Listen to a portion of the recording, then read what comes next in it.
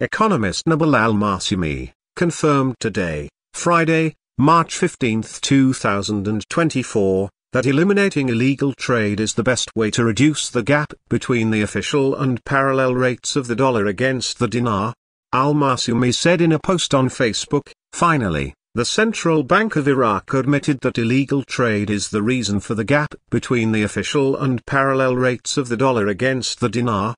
He added, the solution lies in eliminating this trade and then stopping the import of Iranian goods specifically, stressing that this is not possible practically or in maintaining this gap, which is what will most likely happen.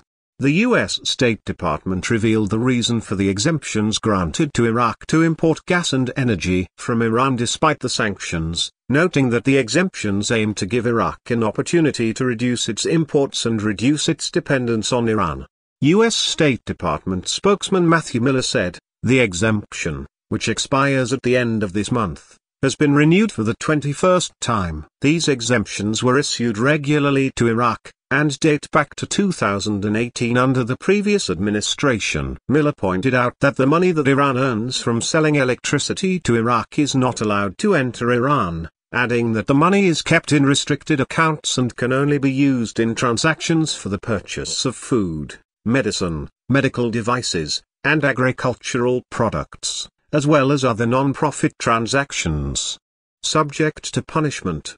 He explained, part of the broader U.S. goal is to move Iraq away from relying on Iran to provide electricity because that is what these exemptions do.